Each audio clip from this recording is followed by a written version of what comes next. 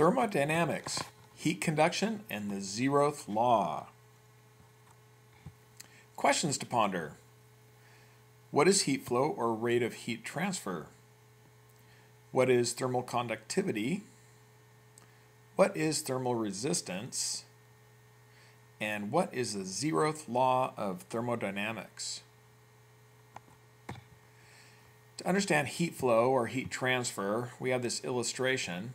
It shows one body or object over here that goes out, and we're showing it this. It's really huge over here, and it's at a particular temperature T1. We have another body or object over here, which is large also, and it's at a lower temperature T2. I know it's a lower temperature because we're going to be talking about heat flowing from T1 to T2, or heat transferring through this object right in here, this body right in here that has this cross-sectional area and has this length from here to here. So we're going to transfer heat from one body to another through this material. So we talk about heat flow. Heat flow, we can look at it two ways. We can look at it in the micro sense, where we're looking at just the particles here that'll become more energized on this side, bouncing into more particles here and so forth, and eventually transferring the heat over to this other material. So heat flow, H, is given a symbol H, is equal to the change in heat over a period of time. In other words, the rate that heat is flowing from one side to another here. That would be the micro concept of heat flow or heat transfer. The macro concept of heat transfer, given the symbol H as well, these two are equivalent. When we look at it here, it depends on four things. First of all, it depends on this K called thermal conductivity. It's a constant thermal conductivity, and it depends on the material here that the heat is flowing through. That's called thermal conductivity. The area, the cross-sectional area here, is also a factor. Obviously, if the greater size of the area here, the more heat can flow. Also, it depends on the difference in temperature from one side to another. The more dramatic the difference in temperature here, the greater the heat flow. And then finally, there's an inverse variation with length.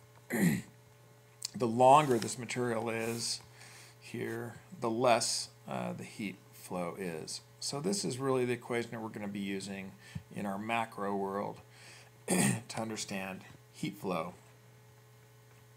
Before we leave, though, we have to see that heat flow is in the units of joules per second, heat per time here, or watts. And so watts is probably used a little bit more often. So heat flow itself is measured in joules per second, or more likely measured in watts. Thermal conductivity and materials.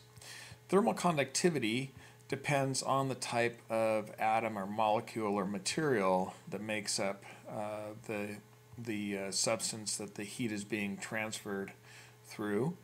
And so if we look at these various materials, we'll see that things like copper and aluminum, metals in general, are very good conductors of heat. Heat can flow through them very readily or easily. They have a big number here, and so since that's a big number, the heat transfer is going to be large. We can see that other materials like concrete, fiberglass, goose down, polyurethane are poor conductors of heat, which could be a good thing. We're going to see on the next slide that that can actually be a good thing because it can provide what we would call thermal resistance or insulation to prevent heat from flowing. Before we move on to that page, though, let's talk about copper and aluminum and thermal conductivity being a good thing as well. If we have a microprocessor like in your computer here, the chip would actually be inside here. You wouldn't be able to see it because it's sealed in here and soldered in place. That chip would come out, and these are all these little pins right here are leads coming off of that microprocessor. So these are input-output leads going to this particular chip. This might actually be a memory chip, but anyway, it's an integrated circuit in here. These get extremely hot because there's a ton of electrons moving in and out of them super fast. There's an awful lot of electrical energy that needs to be dissipated out of here. And that's the job, if you can see these fins over here, that's the job of these fins on the back side of this this casing for this circuit.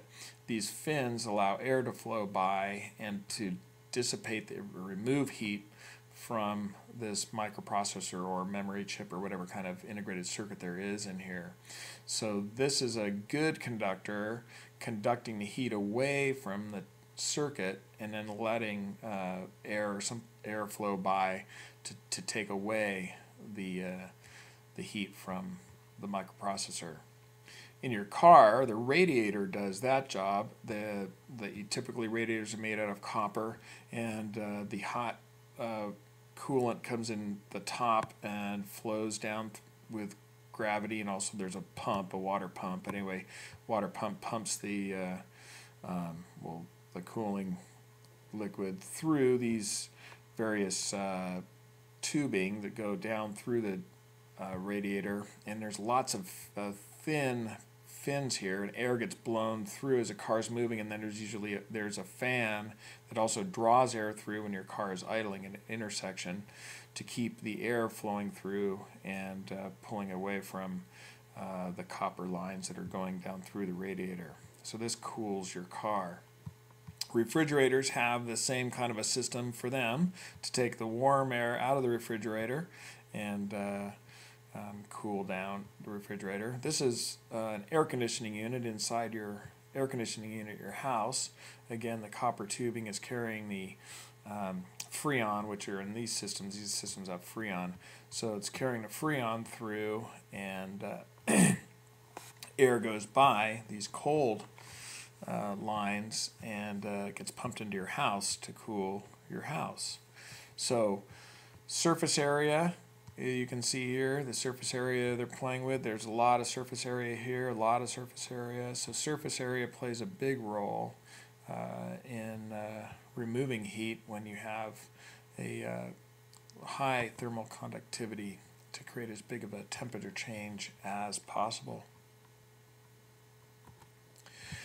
The opposite is true for low thermal conductivity here. In houses you have insulation, and in windows you have insulation, and styrofoam cups are insulative. They have high thermal resistance, and so does down in your down jackets or in your blankets, and so does polyurethane in wetsuits. So they all have fiberglass for your house, goose down, polyurethane for wetsuits. They all have high thermal resistance because they have very low thermal conductivity. So thermal resistance, to make something more thermally resistant, you get a material that has a very low thermal conductivity, and you make it nice and thick. In other words, the distance that the heat has to transfer, the thicker that is. That's why the jackets here are thick. The more thermally resistive they are.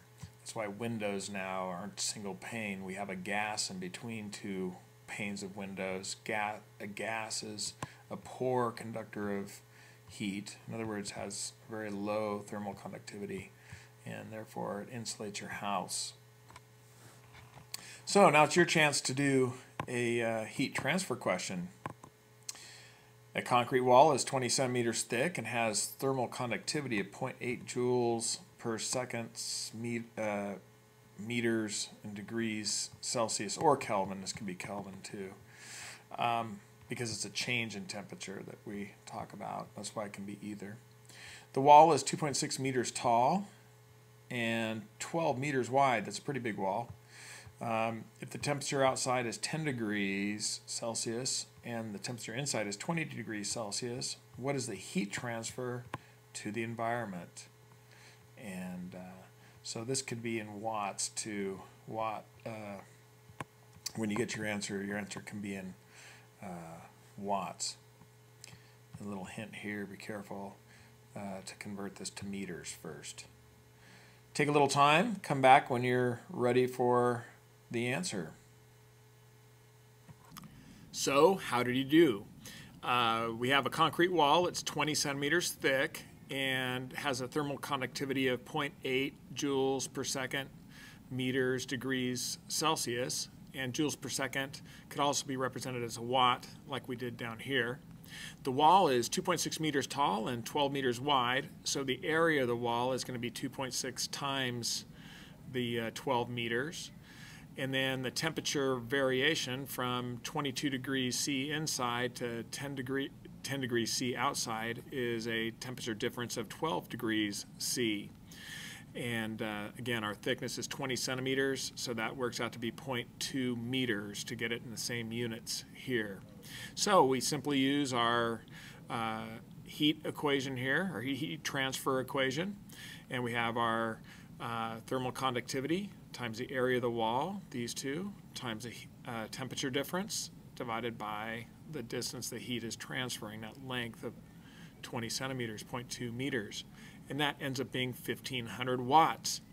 And that's a lot of power, so that's why concrete is not necessarily a good material for thermal insulation. So hopefully you had success on this problem. Before we move on, you could see in this example that heat flowed from higher temperature to a lower temperature in an attempt to get to thermal equilibrium.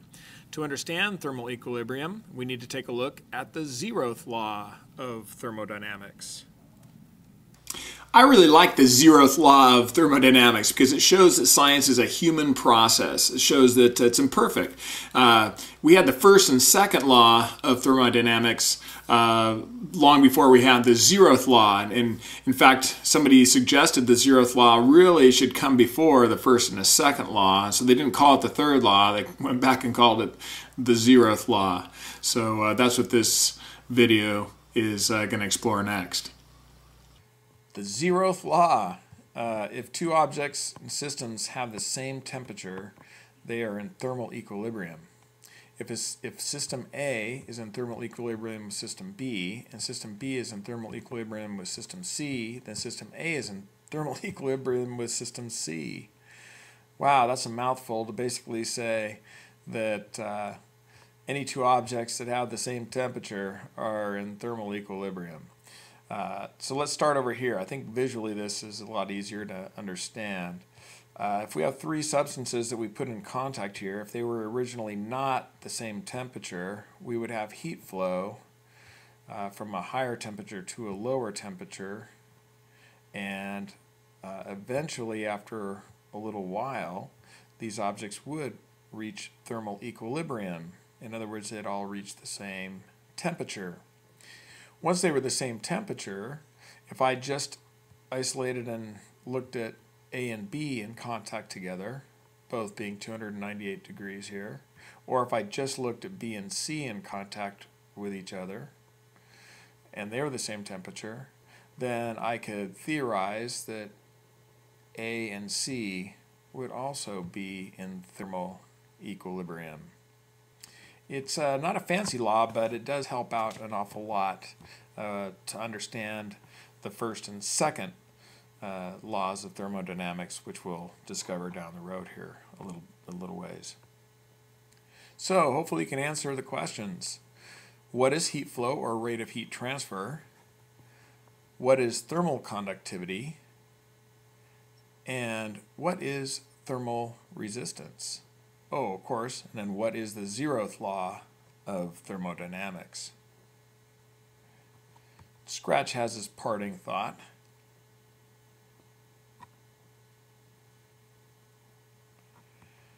Well, before you take a rest, I'm glad that you are still striving for continuous improvement.